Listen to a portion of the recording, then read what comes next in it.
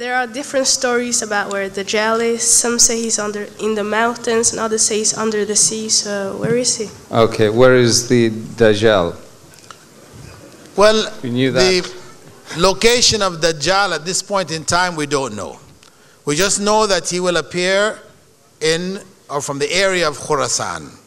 That's where he will appear when he actually starts the process of actually engaging and rallying people around himself. We know that in the time of the Prophet ﷺ, one of the companions, Tamim ad-Dari, had mentioned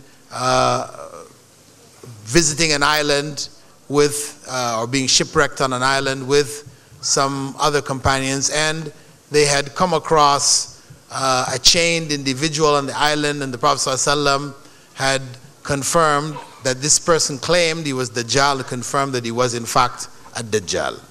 So where that island is, Allah knows best.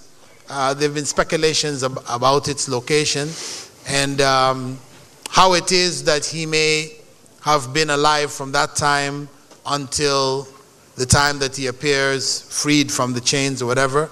This is all knowledge known only to Allah subhanahu wa ta'ala.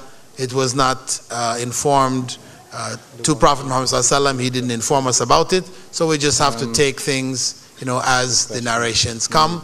There's no evidence for him being under the sea. That's nonsense. I don't know actually. Jazakallah khair.